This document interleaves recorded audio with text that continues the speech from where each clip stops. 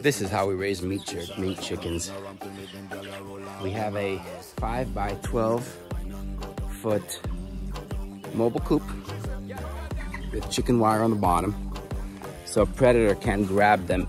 If you put this on the bottom, a predator can stick their hands there, grab one of the chickens, and we've had that happen last year where we lost a couple turkeys we were raising.